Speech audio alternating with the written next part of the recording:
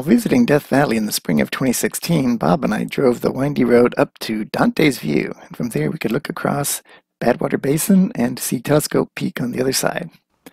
This view is looking south, and we followed that ridge later on.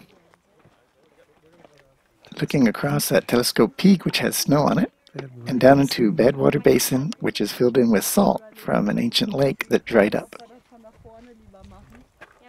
When we did move down the ridge farther south from the parking area of Dantes View, we saw this guy.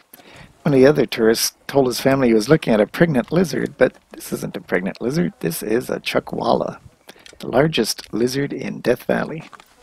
Besides the size of the Chuckwalla, he also has some interesting features. He has a flattened body and he can wedge himself into crevices where he actually inflates his lungs and makes it difficult for a predator to pull him out of there. He wedges himself in so securely. And also, his tail is used for storing fat, so he can get through lean times.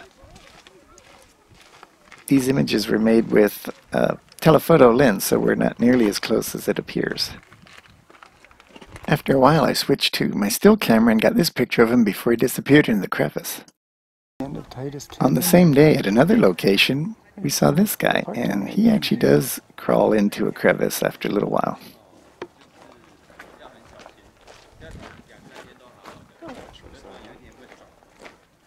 Thanks for watching the Robinson Twins Nature Observations. Now please like and subscribe.